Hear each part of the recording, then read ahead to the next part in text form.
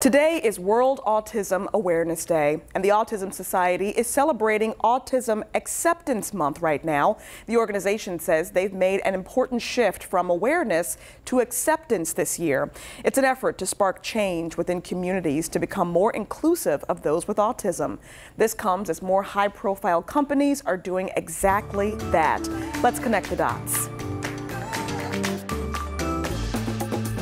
Recently, a young man in Virginia went viral after he posted a letter on LinkedIn telling potential employees not only about his autism, but the skills he could bring to the workplace.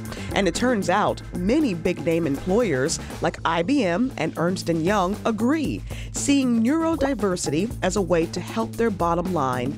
Ernst & Young, a global accounting powerhouse, has changed the interview process for applicants with autism, moving from a one-on-one interview that could be tough for someone who struggles to interpret social cues to a series of problem-solving challenges.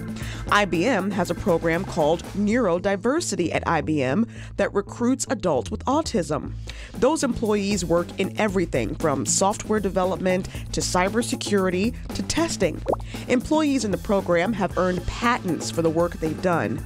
Recently, 60 Minutes found 30 large companies, including Microsoft and Ford, that were actively recruiting employees with autism. Now, despite these programs, adults on the autism spectrum in the U.S. experience high rates of unemployment. One recent study reported more than 60% were unemployed, and many others were underemployed.